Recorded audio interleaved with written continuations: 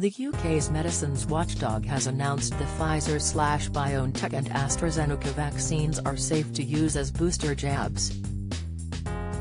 The MHRA has made the move to bring in the booster program imminently once the Joint Committee on Vaccination and Immunisation, JCVI, gets the go-ahead.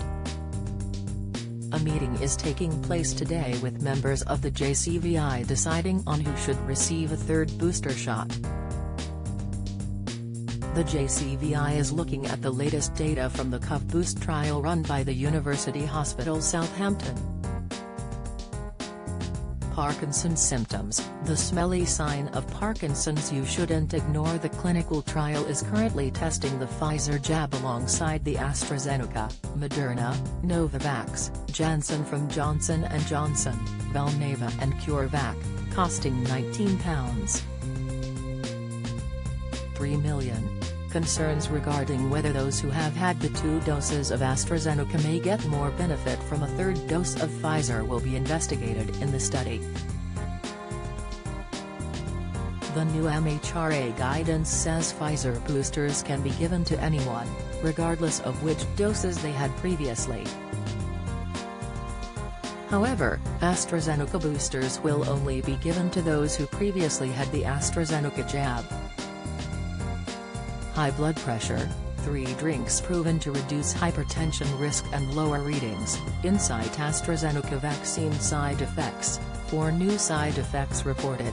EMA issues major update, expert advice. Diabetes type 2, the cholesterol-reducing herb that lowers blood sugar in 2 hours. Study. Dr. June Rain, MHRA chief executive, said, "We are committed to getting safe and effective COVID-19 vaccines to the UK public.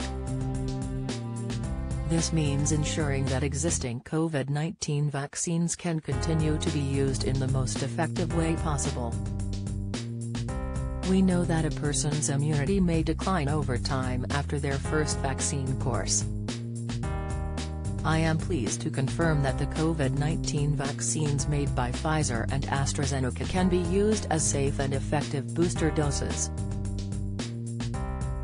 The booster shots were developed to prevent severe illness, hospitalization, and death, even against the widely circulating Delta variant," said the Centers for Disease Control and Prevention, CDC. However, with the Delta variant, public health experts are starting to see reduced protection against mild and moderate disease.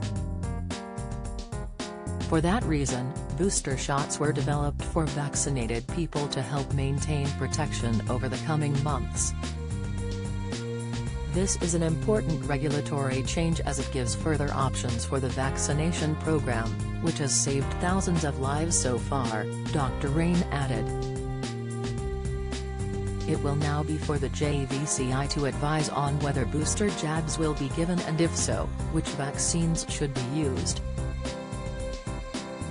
We have in place a comprehensive safety surveillance strategy for monitoring the safety of all UK-approved COVID-19 vaccines, and this surveillance will include booster jabs.